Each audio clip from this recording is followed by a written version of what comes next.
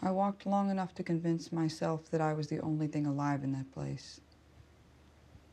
And then night came, and I saw lights, so I went to them. It was a house, and there was a man and a woman there. They were kind, and they told me. The man told me that 7 years earlier he was in a supermarket, and every single person disappeared except for him. And the woman told me that she lost her husband, her 3 daughters, and all 8 of her grandchildren. And that's when I understood. Over here, we lost some of them. But over there, they lost all of us. So I went and did what I came there to do. I went to find my kids. Planes don't really fly over there. They have the resources, just not enough pilots. So I found a boat that would take me. No boats go directly from Australia to New York. So it took me a long time to get there. A long time. But I finally did.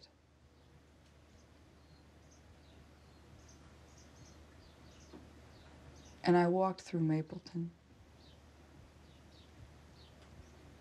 I walked through the town where I grew up,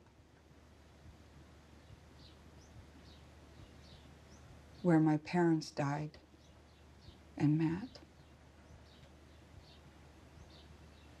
where you and I met.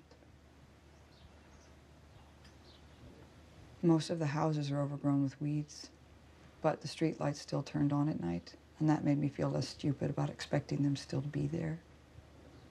Still there in the very same house where I lost them. When I got there, I stood behind a tree across the street and I waited because I was too scared to go up and knock. And then, after a while, the door opened. At first, I didn't recognize them. A tall, teenage boy with curly hair. And a girl, maybe 11.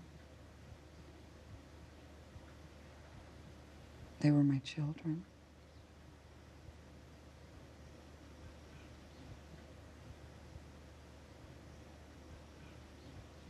And then my husband came out, and he was with a woman. She was pretty. She was pretty, and they were all smiling.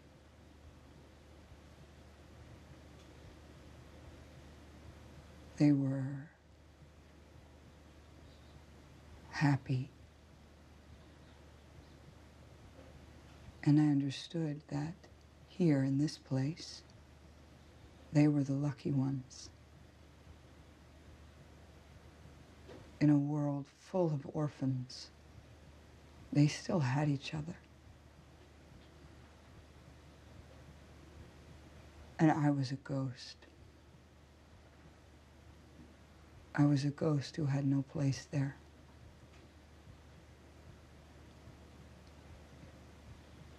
And that, Kevin, is when I changed my mind.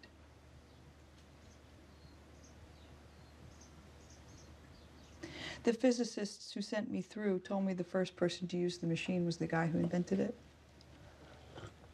His name was Dr. Von Hagen. I'm pretty sure they were making fun of me, but they said when I went over that I should look him up, so I did. That took a long time, too.